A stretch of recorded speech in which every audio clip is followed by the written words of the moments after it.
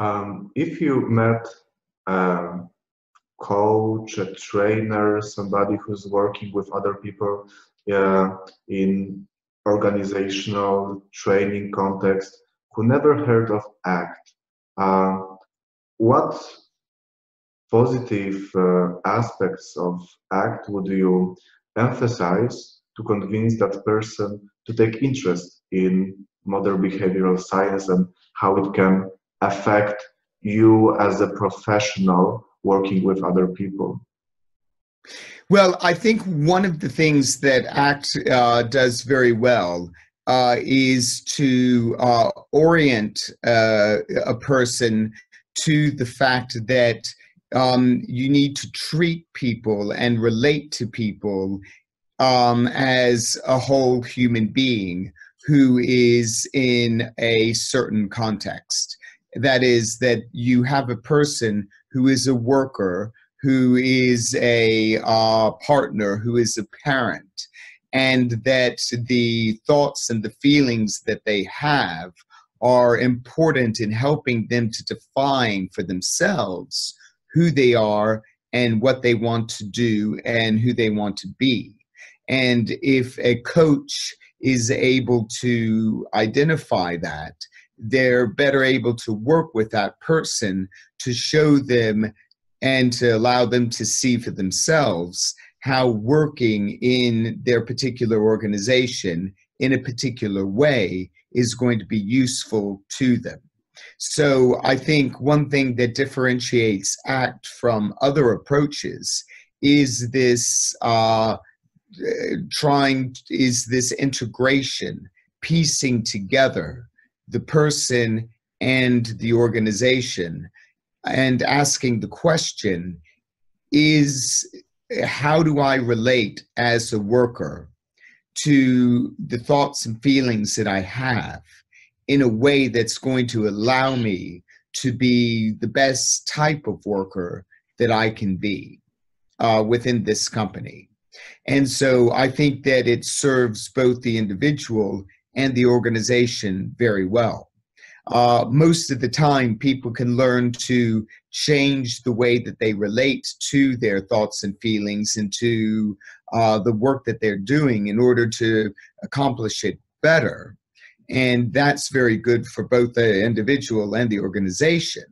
But I think that the coach or the consultant can also help the organization design systems and to improve leadership so that they're better able to work with their employees in order to get the best out of them without also, sucking the lifeblood out of them as well.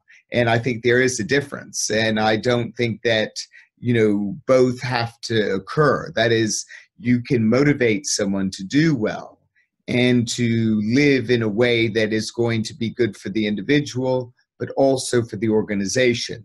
And I think that ACT has a big role to play in teaching people, such as coaches, how they can do that.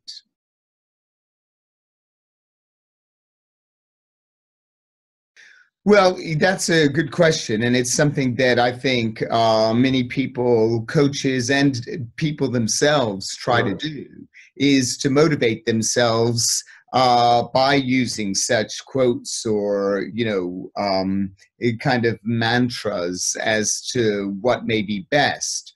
But I would say, firstly, the data do not suggest that those are effective. So if we just want to look at data, where is the data? There's no indication that that actually works.